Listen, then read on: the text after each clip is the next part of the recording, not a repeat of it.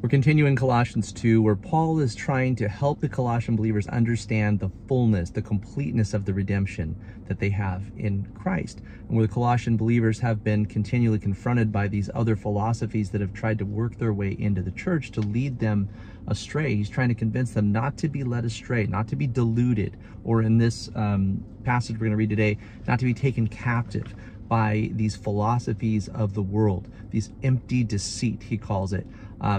To be led away from the simplicity of the gospel and the fullness of the redemption that we have in Christ. And in verse 8, he says, "See to it that no one takes you captive by philosophy and empty deceit, according to human tradition, according to the elemental spirits," or another way to translate that would be elemental principles or basic principles of the world. Probably a better way to translate that. It says, "See to it that no one takes you captive by philosophy and empty deceit, according to human tradition, according to the elementary principles of the world, and not according to Christ. For in him the whole fullness of deity dwells bodily, and you have been filled in him, who is the head of all rule and authority." That's as far as we're going to get through the passage today. But there's a lot in here. It says, "Don't be taken captive." And by captivity, Paul's not referring to a physical captivity. As Paul was writing this letter, he was literally in physical captivity. He was in prison, most likely in Rome, where he had been for quite a while, and he's writing them from that captivity. In fact, the leader of this church in Colossae is actually in captivity with him, in physical chains with him, as he mentions in the letter to Philemon. So he's not talking about a physical captivity. What Paul's talking about in this passage here is a captivity of the mind. Okay, he's saying don't be taken captive in your mind, in your thinking. And this is something that Paul actually exhorts believers to in many of his letters. He says, let your mind be like this. Let your thinking be like this.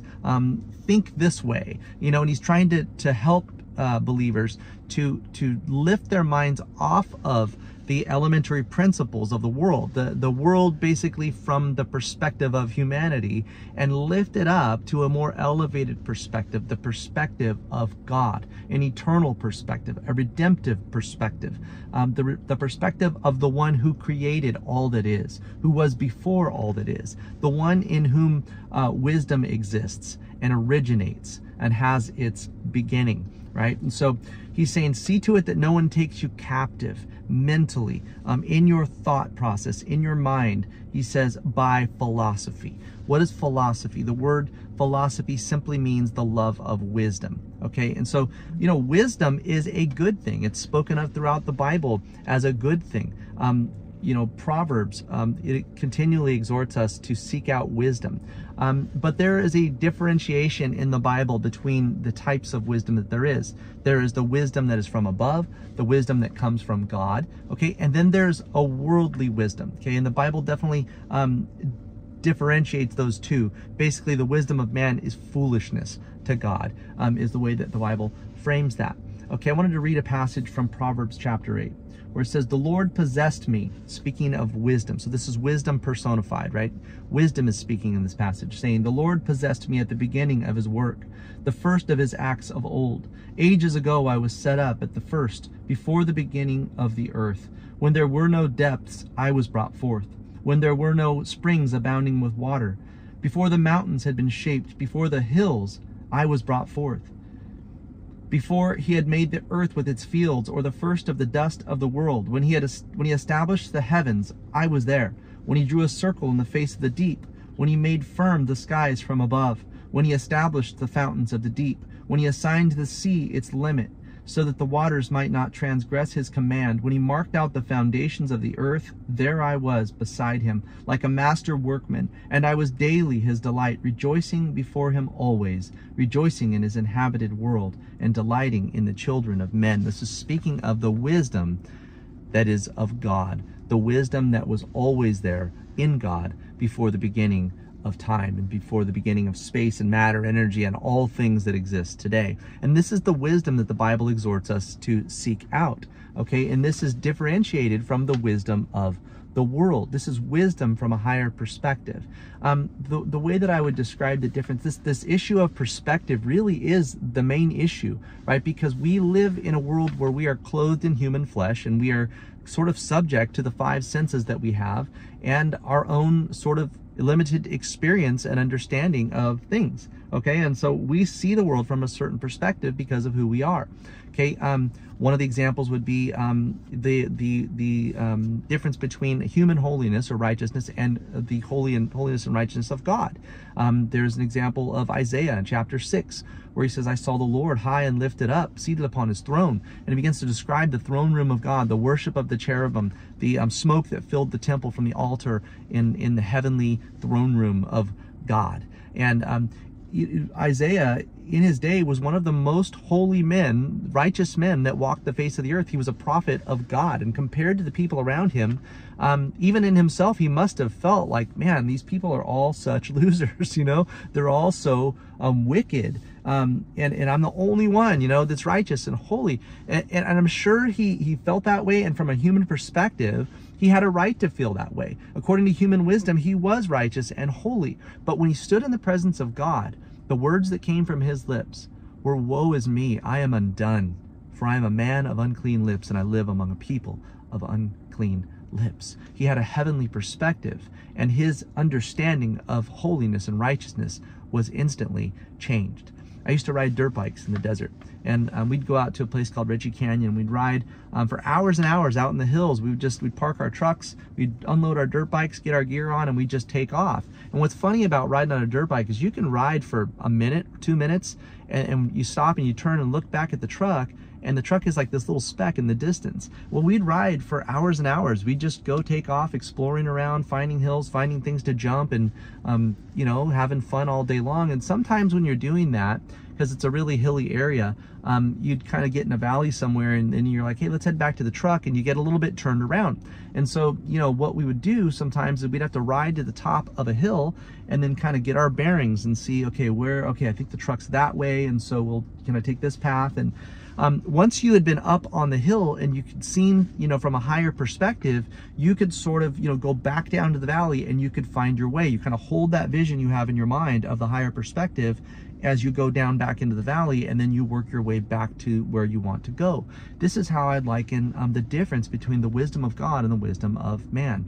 Okay, so when we are in Christ, he's going to say that in him, we read this in verse 9, all the fullness of God, all the fullness of deity dwells bodily, and you've been filled in him who is in the head of all rule and authority. Okay, and so when we are saved by God, the Spirit of God, the Spirit of Christ comes to dwell within us, inside of us. We're connected spiritually to deity, to the divine, to God himself, the creator of all things. When we're in his word, we're taking in the perspective, the wisdom of God, okay? And we begin to slowly, because of, well, at least myself, I'm pretty dense. It takes me a while to soak in these things and begin to have these things transform my thinking, my way of life, and eventually my behavior to reflect the wisdom and the ways of God. Okay, and when I regress, it's because my perspective changes to a lower perspective. But in touching that divine, in touching the holy things and the righteousness and the Spirit of God and the Word of God, those things begin to direct my perspective. And so that even when I'm in the midst of a human environment with my human senses, if I hold on to that vision of God, I can make my way in the world using the wisdom and the perspective of God. He says, see to it that no one takes you captive by philosophy. Well, again, philosophy just means the love of wisdom. But the question is, which wisdom are you loving? Are you loving the wisdom of the world? The wisdom that is taught from the perspective of humanity, from this perspective of what the Bible calls our wretched sin, right? Our total, absolute depravity. We are so subject, so immersed in our own sinfulness that as we look around, our perspective is skewed. We're deep in the valley and the valley is dark and we don't know the way out, but we think we do because our perspective and our perception is skewed by our own sinfulness, right? he's saying, don't be taken captive by the love of the wisdom of this world, right? Instead, we want to look to the wisdom of God himself. Don't be taken captive by philosophy and empty deceit according to human tradition, according to the basic elementary principles of this world.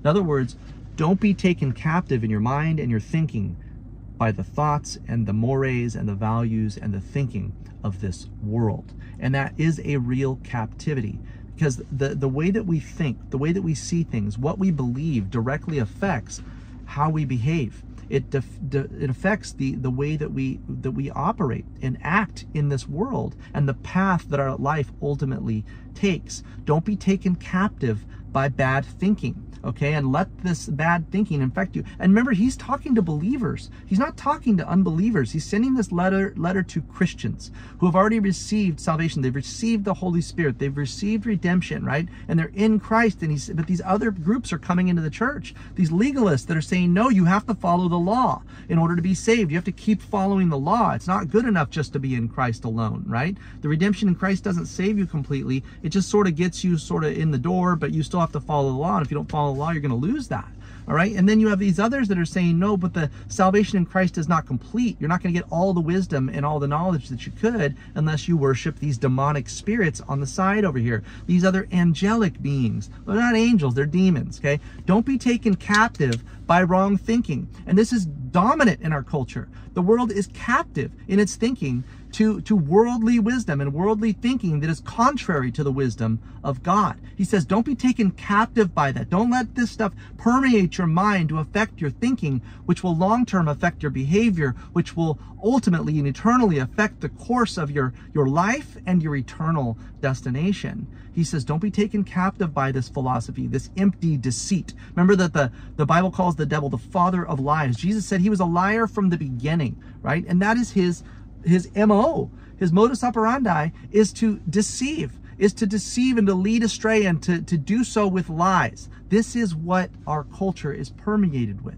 Thinking and wisdom that is really just deception, which is leading people astray, leading people away from the one true source of actual real godly wisdom and knowledge and salvation ultimately, and redemption from our own sinful status and nature before God.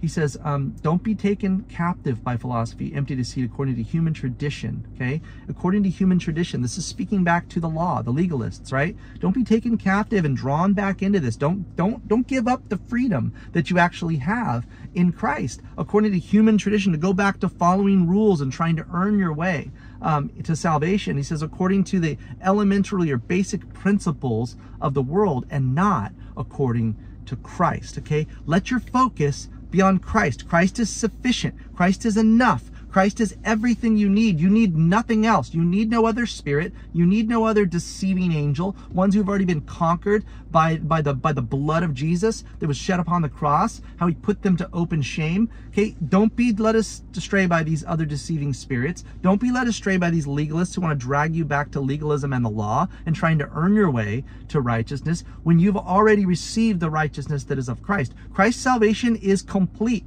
and total, and you're not going to ever redeem your own natural flesh. We await the redemption, the full redemption of our flesh that is in Christ. When he returns and catches us up to meet him in the air, then we will be made like him, Philippians says, right? So he says, just like he said in verse 4 of chapter 2, he says, I say this in order that no one may delude you with plausible arguments. Okay, so he's saying, don't let yourself be deceived. Don't let yourself be drawn away from the simplicity of the gospel that is in Christ. He says, for in him the whole fullness of deity dwells bodily. Okay, this is important. Saying that in him the full fullness of God dwells. Okay, bodily. There was a lie that was out there that Christ actually didn't come out, didn't come to earth in a body, that the body is naturally bad, the body is naturally broken, that we have to, jump through a bunch of hoops to redeem our flesh and escape our flesh. But Paul's saying no, he came in a human body, and it was a broken, fallen human body that desired and craved all the things that ours do, but his nature was divine. Okay, and so Christ lived the perfect life in a human body that was broken, and paid the full penalty for the sin of humanity upon the cross. He lived out perfect righteousness, obedience to the law, paid the full debt for that on the cross, okay, and ultimately redeemed. The human body that he dwelt in was glorified, okay, and now he lives in a glorified, perfected human body. This is going to be important for the next section, the next video that we do. But he's saying, in him all the fullness of deity dwells bodily, and you believer, you Christian, have been filled in him who is the head of all rule and authority. He is the head over everything. As the first chapter says, he's the image of the invisible God, the firstborn over all creation. For by him all things were created in heaven and on earth, visible and invisible, whether thrones or dominions or rulers or authorities. All things were created through him and for him. And he's before all things, and in him all things hold together. He's the head of the body, the church, the beginning, the firstborn from the dead, that in everything he might be preeminent. For in him all the fullness of God was pleased to dwell, and through him to reconcile all things to himself in heaven and on earth, making peace by the blood of his cross. Christ's redemption on our behalf, his perfect sinless life lived out for us, his death to pay the full penalty for our sin and accomplish all righteousness for us. It was perfect and complete. We've been redeemed. We've been justified. We are being sanctified in him, and our flesh will ultimately be glorified by him, not by us. So he says, don't be led astray. Don't be taken captive in your thinking. Seek out the wisdom that is above and not the wisdom that is below. I've gone a little long, so let's continue in the next Bible study.